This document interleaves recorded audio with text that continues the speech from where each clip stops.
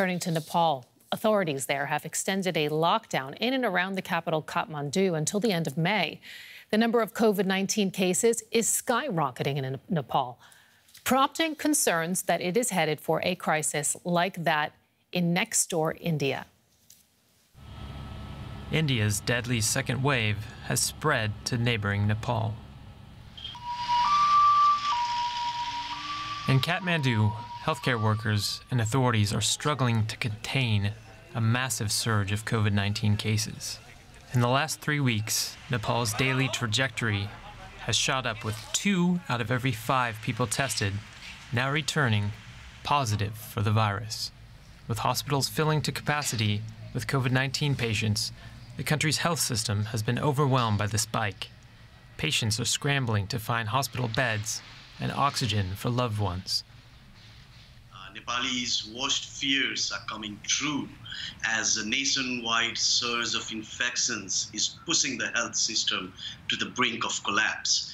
Many of Nepal's hospitals are full and overstretched, with towns and communities near the border with India unable to handle the increasing number of people who need treatment.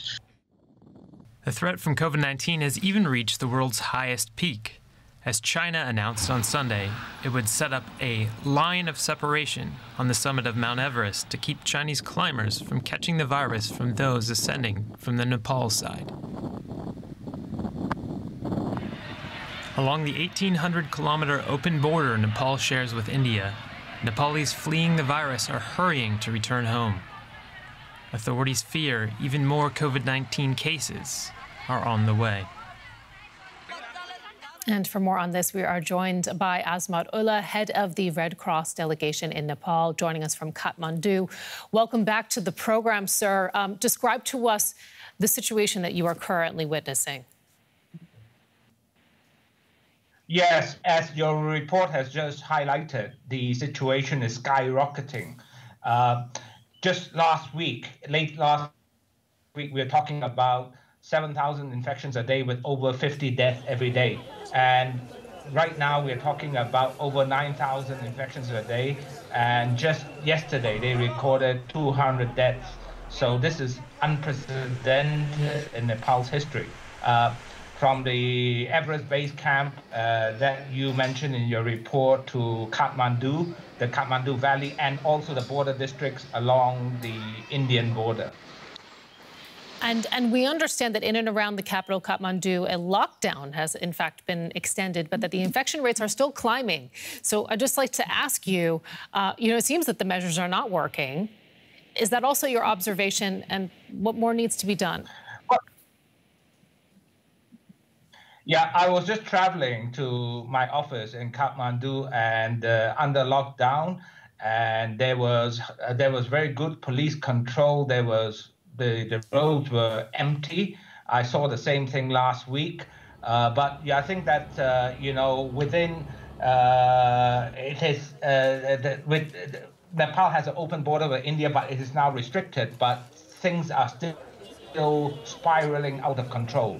And as your report also mentioned, hospital beds are hard to get. There's a huge shortage of oxygen cylinders, oxygen concentrators, oxygen generators, etc. And we are also trying to get this sort of supply to the local authorities with the Nepal Red Cross and its volunteers. Now, oxygen, it's so immediately necessary. There's also the need for vaccines, of course. Just walk us through what exactly is happening right now on the vaccination front. Yeah, so far the percentage vaccinated is about 1%, which is obviously very low. And right now they are trying to get more vaccines, and vaccines is very much needed. And of course, linked to vaccine is vaccination. And the Nepal Red Cross volunteers also have a role in assisting the authorities on community engagement and accompanying them through the vaccination process. So vaccines is also a dire need.